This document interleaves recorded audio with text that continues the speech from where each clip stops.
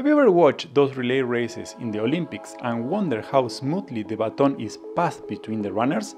It's quite a sight, isn't it? Have you ever considered that delegating tasks effectively in the workplace is a lot like passing the baton?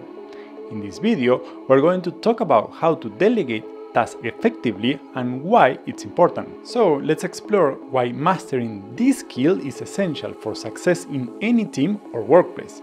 First, let's understand what delegation is and why it's important. From a leader's perspective, delegation means giving a specific task to team members. This helps leaders focus on important work while giving employees more responsibilities. A Gallup study found that CEOs who delegate well make 30% more revenue. They understand they can't do everything alone and trust their team to get things done. This boosts productivity. When you delegate a task, there are several things to think about. Number one, make sure the person you are delegating to is a good fit to the task. For example, when you got a task that needs teamwork, it's a no-brainer to hand it off to someone who thrives in collaborative settings, right? I mean, why make someone who loves working alone suffer through group work? Here is where most leaders overcomplicate things, because they assume that the only way to do this is by having a matrix with all the skills and interests of each person.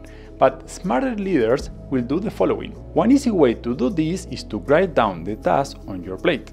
Then gather your team, go through the list, and let them pick what they are interested in. By letting your team choose tasks that match their skills and passions, you are not just delegating, you are empowering them.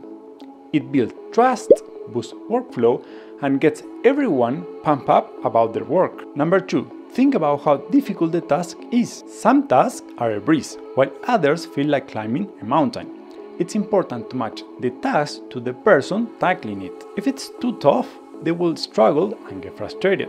But if it's too easy, they won't be challenged. So finding that middle ground is key. You want it to be challenging enough to keep them engaged, but not so tough that they are pulling their hair out. When you get that balance right, you set your team for success. Number three, make sure you know when the task needs to be finished. Understanding the deadline for a task is important.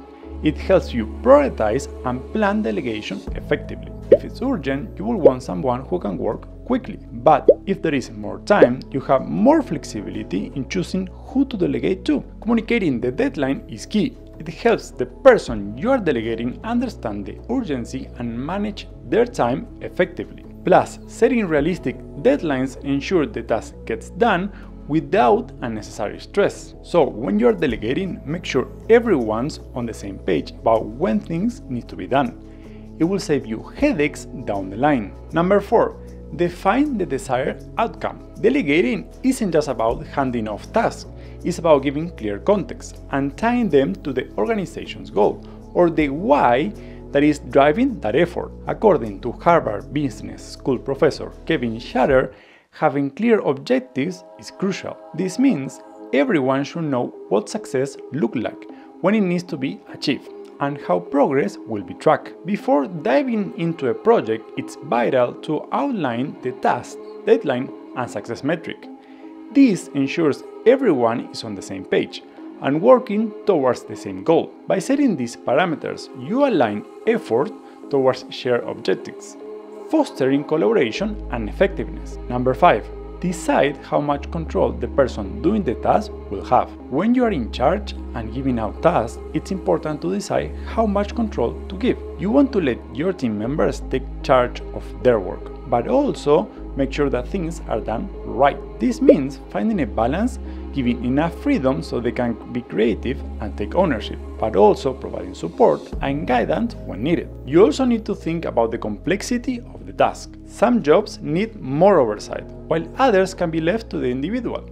Being flexible in decision making lets your team adapt to different situations and come up with new ideas. Number six, explain why you are delegating. When you are asking someone to do a task they are not expecting, it's important to explain why you are giving it to them. Alex Kavaulakos, I don't know how to say that, founder of The Muse, says it's good to tell them why you pick them and how it can help them grow. Show them that each task is a chance to learn new skills and take on more responsibilities. This way, they will understand the importance of what they are doing and feel motivated to do their best. Number 7. Check in regularly to make sure things are going well. It's crucial to set checkpoints while delegating tasks, rather than waiting until the end to check if things are on track. This way, you can catch any issues early and make adjustments if needed. During these checkpoints, give constructive feedback to help